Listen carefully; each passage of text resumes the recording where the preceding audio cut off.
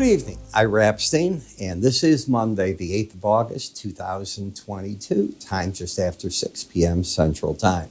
I'm back with a swollen mouth, hard to talk, but I'm going to do it anyways, and I want to put these out for you once again.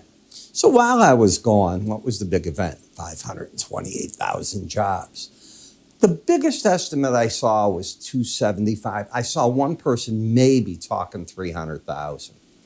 Nobody 500,000 jobs. Will it be revised? Probably. But it's going to be a big number. They're not going to revise it to 300,000. They would have to say they made a pencil mistake somewhere. They're not going to do that. All right. Then we have CPI, PPI coming out. So what's the event? The event is the Fed has been given the clear runway. They have been told, hey, you got 3.5% unemployment, 40, 50-year lows. You're adding jobs like there's no tomorrow. Why don't you all just go ahead and do this? Let's raise rates 75 points, maybe another 75 right after September, and get ahead of this inflation story. Do it, nip it in the bud quickly. You've heard that term, I'm sure. And why fight with anything one way or the other? This is what I'd be doing and what I think the Fed is going to likely do. Why not? What do you do if you have a hot CPI number or PPI number? It's just a lock-in. So the stock market is rallying off the idea, hey, the Fed's going to end early. I accept that. But ending doesn't mean they're going to go to QE, quantitative easing, or lowering of rates either. I'm not buying into that. You have to prove to the world and me that inflation, as it comes down from 9%, doesn't get stuck at 6, 5, some number. That is going to be a hard thing to do. Let's see how fast it falls and what it does. If it stays there, last I went to school, that's not the 2% number the Fed's looking for. Let's assume they'll adjust that to 3 to adjust for real-world events. Still almost double. Let's see what goes on here and what goes on. I've got my little kitty making me nutty here. And I want to show you all what I got myself one time. Is that not a cutie pie? Ivy. Okay. All of 96 days old. And wanted a pet, and I got one. Lost my buddy a while back. All right. Sorry about that, but my wife said do it. Okay. In the S&P, you're back over for the first time in a while the 18-day average of closes. But you also got over it back here, and that gave up. I am not a doomsdayer. I am a realist. This has been a nice rally. I don't think that this market just set to keep rallying and going up here as the Fed is tightening. You can be in that school of thought, and I probably will have to come here and eat my words and say, hey, you guys were right, I was wrong. I'm not in that school of thought, period. I'm looking at some distribution taking place up here. It's been a heck of a run.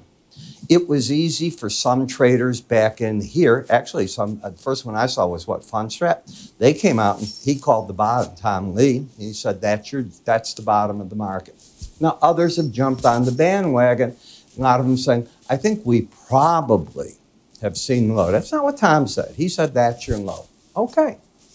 If he's right, great. But he also said $500,000 Bitcoin, and people were buying it with both hands. He was saying it at 30,000. I saw him at 50,000. Well, those people lost a heck of a lot of money. The average guy can't afford to lose half his investment and just say, so what? Just a coin, I'll put it away.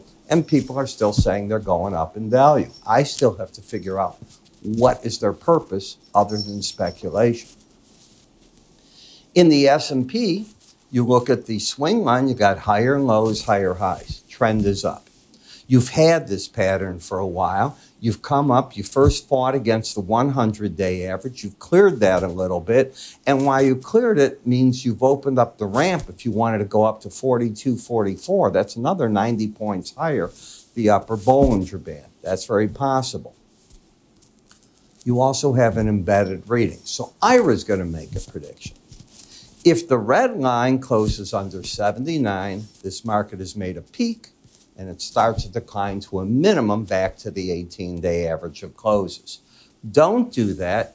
You leave the door open for the 42.44. It's that simple as I see it. Might as well stick my neck out in the NASDAQ. The upside target, 13,595 again. The market has stayed over the 100-day average. What's probably going to happen is the 18 is going to start climbing up towards that green, the 100-day average. You want to keep your eye on the red. If it closes under 79, I look for the market to roll to the downside, bringing you into all this as a minimum, probably breaking the uptrend, and we'll see what happens at that point. Dow, same pattern. So I think the traders, if you understand my enhanced Bollinger Bands, the course that I have on our website at iraepstein.com, understand exactly what I'm saying. I am telling them, yeah, if you're going to nibble and buy, that's what you're doing on pullbacks, given the caveat of where today is versus yesterday's highs. Lose the red line, you got to be out of everything. Then you're looking for the 18-day average of closes. And the same in the Russell, which I think will peak out anyways, maximum numbers, 200-day average in that. You are not going to get up over that 200-day average and just keep running. I stuck my neck out. We'll see if I'm right or wrong. VIX cash, still in a downtrend, embedded, could hit the lower band again. I contend the pros will write puts if it's hit, and they'll look for the market at the 18-day average to take money off the table. They did it back here, they did it here, and they got paid each time they did it. The T-bond market, okay. So the market curve yield has gone in 3 months from end of May, June, from negative 5 to 10 under on the 210 to 40 over. What it means is people are saying that 30-year, the 20-year, folks, the economy is going to be so weak from what the Fed does that you can't put up interest rates and keep them at 4 or 5% for those big numbers there. You can do it short term. 10-year note. Be careful if you get under 119.7. This whole game's a house of cards that then can come down on you. In the dollar index, I'm looking that if the market can get over 106.81, we could get a pattern where the market, and I'm talking a close, wants to lift up and get back up there. This is the resistance zone. You had your big break into the Bollinger Bands. The pros covered, past tense. I don't think they're in right here. I think they're waiting to see what to do. That brings me up to this. August 8th. European traders, they're in Capri, they're in Portofino, they're in gorgeous places, parts of Spain, Marbella. That's what they do in the month of August, especially the big traders. They have the money to do it. They're on yachts, they're on resorts. They don't work in August. So you're at the time frame in currencies that are difficult, always difficult right now. The week before the end of August, they start going back home, and you start getting into the game in September. The whole thing changes. I've seen this my whole life, and currencies are my favorite market. That is the scenario. When I would go to Capri and other places in the summer, I'd run into traders all over. We talk about it, whatever. I didn't know them.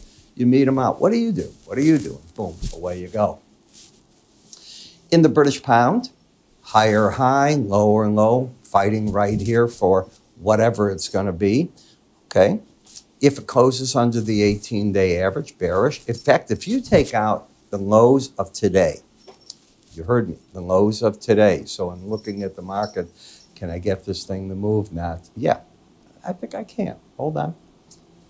And there we go. Today's low in the market was 120.57. If you take that out, I think the pros will hit it there, stops over today's high, looking to see what's underneath the market. Would not surprise me. Do I know they'll do that? I don't have any idea, but as a chartist, I can see what I think showing up. I don't see anything in Bitcoin. I see a drifting sideways market that's getting overbought. In Brent versus WTI, market sinking back for a correction. Getting over 775, 770, probably too much, and the market's backing off into the 660s. Brent, you've gone from the upper Bollinger Band to the lower. Does that make sense to you? Just swinging back and forth. Same thing in WTI. I don't want to be short against lower Bollinger Bands where pros take money off the table. Same in gasoline. I want to think that gasoline made its low. Whoa, what's Ira saying? The low could be at that 275.75. First test if I'm right, and I don't know if I am. By the way, when I talk this way, it doesn't mean I tell a trader to buy. Everything's still bearish, but oversold and hit downside targets. I'm thinking this next leg down had no verve to it. It didn't go anywhere. Acts to me like the market might be sold out. You've just come dramatically from, let's call it approximately the 390 level down to $1.15. You know, it's nearly 40%. Okay, I think you got cheap enough where the market can bounce on you for no reason at all. Weather breaking, but you're oversold natural gas. Looks to me like a top was made as it ran up there and then it gave everything up. Now, early in the mornings, if you're up like I am, at 5:30 in the morning, I talk about all this and a heck of a lot more. What do I mean by that? Well, what I mean is so simple. I'll get up and I record my different videos. You can get them for free. All you need to do is take a look and go to our website. By the way, just click above me. Unfortunately, I left this here. Just click above me. And when you click above me, your cursor, you'll see an icon. Take our free offers. You can get a couple of weeks free to my advisory services, what I do in the mornings when I put out my subscriber updates, the written recommendations I do twice daily. Take a look at them. I'm Ira Epstein. I'll see you tomorrow. Have a good day.